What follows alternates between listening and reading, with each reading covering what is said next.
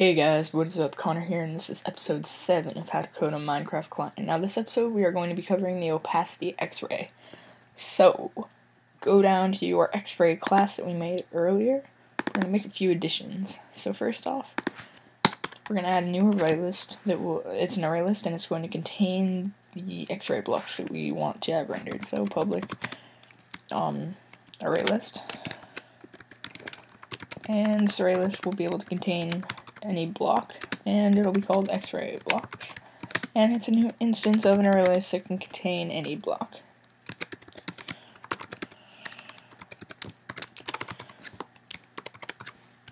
So import array list and block, and it's net.minecraft.block.block. And boom. Now we're going to add a boolean that determines whether or not a block is an X-ray block or not. So public boolean is X-ray block. And there's going to be one parameter, and that's going to be the block that we're going to check, so I'll call it block to check. And now we're just going to say if this dot X-ray blocks dot contains block to check. So if our X-ray blocks array list contains this block that we're checking, then it is an X-ray block because it's in the X-ray blocks array list, so it'll return true. And then obviously, if it doesn't even get to that, it'll just return false because it's clearly not an X-ray block. So with that, we're done in here for now. Now what we're gonna do is go to block.java, and I'm gonna show you how to do an opacity X-ray, but this one is gonna be kind of cool because you'll still be able to see the ores through blocks, but you'll be able to see through the ores. So it'll make it so that it still works kind of as a see-through thing, but you can still find ores much easier. It's basically the same level. It's not any more difficult or any more easy to find ores. So what we're going to do is first off get rid of this because we want blocks to be rendered. We're just going to make them, we're going to set the opacity down lower. So we're not going to not render them whatsoever, so we need to get rid of that. Now what we're going to do is rather than just have it render col, we're going to say if X-ray dot or actually we have to type all that mumbo jumbo, my bad. So if client dot the client dot module manager dot X-ray module dot is X-ray block this, then return true. So meaning if this block is an X-ray block, then it'll return true and render the side no matter what. Now we're gonna go up to render as normal block, as a matter of fact, and keep looking, and you'll see public boolean render as normal block return true. So what we're gonna do is add a to do, and it's actually going to return the opposite of if the mod is enabled or not. But I honestly don't feel like typing all that mumbo jumbo out anymore, so we're gonna make a new class, and it's going to be under a new package. So it's a new class, and it's going to be under the package tutorial.utils, and we're gonna call it X-ray utils. This will come in handy in the future, but for now I'm just gonna use it for two things. One, public static int X-ray opacity, and that is going to be equal to 110, and then public static boolean is X-ray. So once we have all that, we're going to go to the X-ray.java class and hook up this is X-ray method. Because the is X-ray method, it's going to tell us if the X-ray mod is enabled or not. But it's going to do it where we don't have to type out a bunch of stuff. So basically what we're going to say is on the enable of the mod, then X-ray utils dot is X-ray equals true. And make sure you do this at the very top because bad things will happen if you don't. And false. And if you're wondering why, it'll load the renders and set the X-ray effects to true. And then what will happen is basically the renders will reload, and then after that the X-ray things will take effect, so it'll get all glitchy. And the same here, if the X-ray is set to false after the renders have been loaded, the X-ray will be on even after you disable it.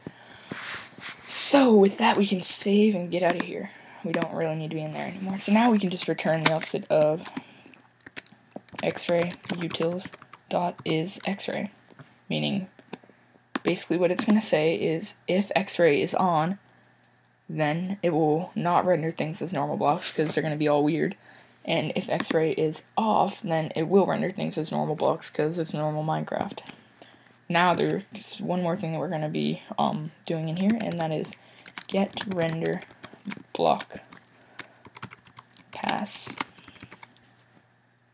And it'll just say return 0. Well, add a to-do first. And what we're going to do is basically say x-ray utils dot is x-ray, and we're checking that, and if it is on, then it'll return 1, if not, then 0. Meaning, we're gonna have some blocks that are not solid when it's off or on, and blocks that are solid when it's off. And this is actually the key factor in making this x-ray that I've been telling you guys about. It lets you see through the ores or whatever blocks you have on your x-ray. So it looks really cool. Now if you want it to be solid, like the blocks on your x-ray to be completely solid, not be able to see through them, then what you can do is basically check to see if the block is an x-ray block, if it's enabled, and if it is an x-ray block, then it will be 0, and if not, it'll be 1. But you'll have to check that after you check to see if it's enabled, so it's a little bit more complicated. But if you want me to show you guys how to do that, just put it in the comments below and I'll explain it to you guys in the comments. So, now we're done in block.java. We're all done here. Now we just have to go to tessellator.java under net.minecraft.client.renderer. And once you find that, we are going to look for set color opaque. And you'll see set color opaque underscore f, hit it again, you'll see this dot set color opaque, hit it again, and then you'll see the actual method itself. Now you're going to go to the 255 area, and basically what we're going to do is check to see if x-ray is enabled. So x-ray utils dot is x-ray, and if x-ray is on, then we're going to set the opacity to x-ray utils dot x-ray opacity, and if not, then it'll just be the regular 255. We're going to add the to-do here, and we're all done. So we have to first, before we can actually use x-ray, we have to add some blocks. So we're going to go back to the x-ray module. And once you've reached there, we're going to go on the enable. Before anything else, we are going to add iron and coal. So this dot x-ray blocks dot add block dot get block by ID, and we'll do 16, and we'll just copy this and then do 15. So this is how you're going to do it. You just put the ID right here. Basically, it's getting the block based on the block ID. So this is actually a block that it's getting, not like an ID. So it's just going to get it'll return the x-ray or the block coal or whatever it's called right here. So that's how you add blocks. Now we can start our mod or our client up and see how this looks. Next episode is going to be a Killora. Let me know if you guys would rather have a more adjustable Killora or a pretty simple Killora. Just let me know. Now, just start up the game, of course, and see how it looks. As you can see, it works, but the blocks are kind of dark. And you probably see what I was talking about, how they're somewhat see-through. Well, they're still dark, and that's kind of a problem. So the way that we're going to fix that is going to our brightness class, and rather than check only if brightness is toggled, we're going to see also if x-ray is toggled. So that little 2 lines right there, that means OR. So basically, if brightness is toggled or if x-ray is toggled, then it'll do this. So that allows it to be where brightness, I mean, if you have x-ray on and you turn brightness on, it won't really do anything, but that's fine, because all x-rays work like this anyway. And this should fix the problem that we were having before, and we should be able to see all blocks great now.